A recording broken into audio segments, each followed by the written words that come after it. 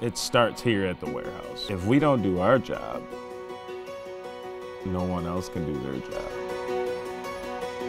So warehouse works receiving. They receive the trucks. They get checked in by the checkers. The checkers stack them, and then the haulers take them to the aisles that they need to go. And the replenishment team, they will put it away. After that, we start doing our part and check our numbers that we need to check to ensure we get the right case to our customers.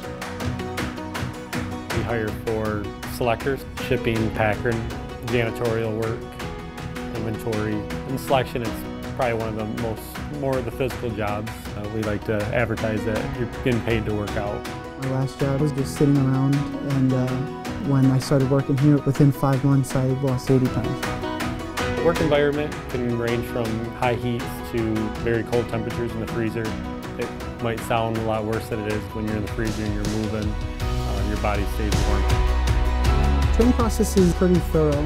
They don't release you out on your own until they feel that you are fully capable of doing the job.